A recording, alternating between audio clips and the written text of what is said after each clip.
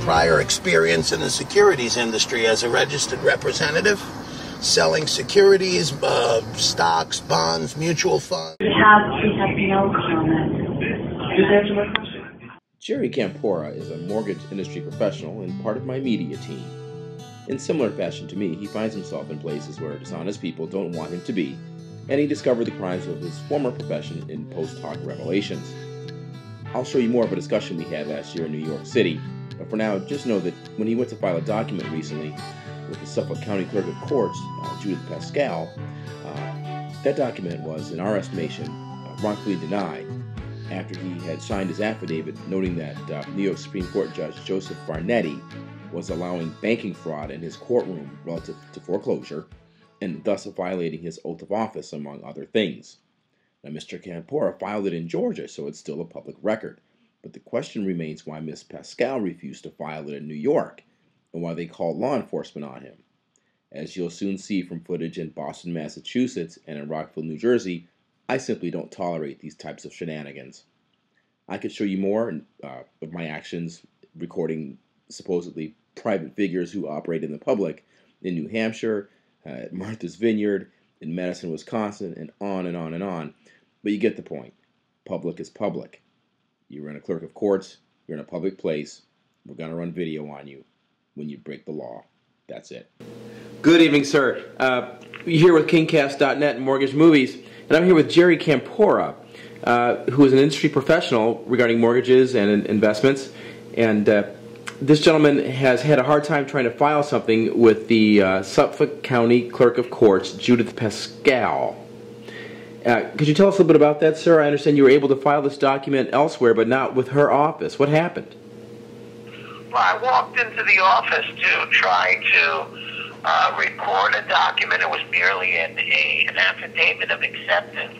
I sent out a notice to a judge where I was pointing out many of the things that he went ahead and did in my case, and basically it was an affidavit just stating that he received my document, he had a duty to respond to it, and he had never responded to it. So I needed to go on record with the fact that anybody that's colluding with a bank to try to injure me, I need to record that. It's my, I want it as a matter of public record. Basically, they refused my document. They wouldn't give me a response as to why they weren't recording it. The clerk, Nikki, there said to me that it was unrecordable and that I should take it up with her supervisor. I asked for her name. She wouldn't give me her name. Then I snapped a photograph of her because I was in a public office and I couldn't get anything public out of these people. Right, and Mr. Campora, let me tell you just quickly, as you may know, I was a journalist before I went to law school, and I have videoed in registries of deeds and clerks of courts offices often, and it should not be an issue. And you were threatened with arrest, I understand. The police came, the sheriffs came. What happened? Oh, yeah, when I asked the woman to identify herself and she refused, I snapped a photograph of her in a public office. She had no reason to think that she was in a private place. And I ended up that the deputy sheriff walked in and he asked what happened. And I told him that they just committed a federal crime. So he proceeded to defend the woman in regards to that I invaded her privacy. Mr. Russo, yes. Please, can you escort this gentleman out, please? Sir, first of all, I read the rules, okay? The SJC rules, I videotaped trials here, I videotaped for years here. That's not what I'm about. I'm just about documenting what this man is doing. That's all. Okay, excuse me, I'm the office manager here, and I have the report of what happened the last time. Well, I just want your card. Okay, I just want your card. Well, you're not supposed to have a video of what happened. That's the whole point of this. No, the whole point is incorrect. They called the head of security. He tried to have me thrown out. All right, but... This guy right here. How you doing? Listen. I'm doing fine. How you doing? Stop. Right now, stop. Let me have your thing. I'll go down to the clerk. Okay. You happy now? I said please stop. Try to throw me out again? Huh? Big guy? They sell off the note, and then they make me an unwitting, undisclosed party a third party to an investment contract. Then they want to pursue me and then want to collect on a contract that I was an undisclosed party to.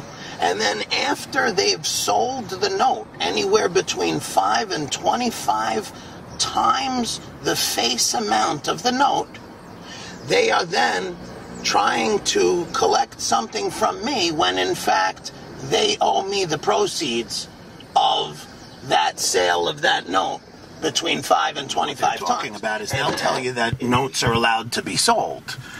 And yeah, so what that notes are allowed to be sold? What about the contract that I was induced by fraud to sign when in fact there was not any loan? There was no loan given to me. There was no consideration given by them. Nobody is damaged. The person that is initiating the lawsuit, they are not damaged. The person that originated the loan, which in my case is Homestar Mortgage Services, they are not damaged. They sold the note, and when I left the closing, they had the original that they could then now place into the trust. Which they don't place into the trust. That's the problem. And the problem is that it doesn't even go in the trust. They say it's going into the trust, but they never end up putting them in the trust. They ended up destroying them. And then ultimately, what do you have? You have a trust and investors that invested in this trust, and they invested in air. They were told they were investing in loans. What did they invest in? They invested in a trust that doesn't even contain the loans inside of that trust that they invested in. I'm sorry, can you please turn it off? You do not have my permission to film or record this. This is Mr. Christopher King. He's a famous journalist. That's great, but he doesn't have my permission to film or record this. Well, let me understand that, because we're here on state business, correct? Excuse me 1 minute. All right. Mr. Abel, this is our chief of staff. This is Tom Ocasio. Tom? What can we do for you? And I'm sorry, I didn't catch your name? Christopher King with KingCast.net. Okay, you don't have permission to film in here, so... Okay, but what I'm asking for is clarification on that, because as a First Amendment attorney, I've tried cases like this. I don't understand. We're here on state business. But our staff member is not giving you permission to film, so... I don't want to be If there's an issue that we can help you with, we'd be delighted to try to help. Well, I mean, I'm not saying I won't honor your request, okay?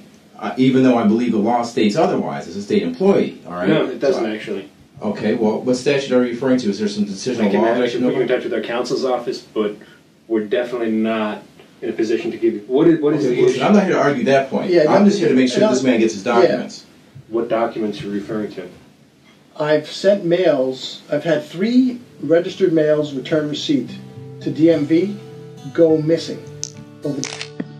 So as your constituent sits there getting no substantial help, I got a quick message from the Chief of Staff here.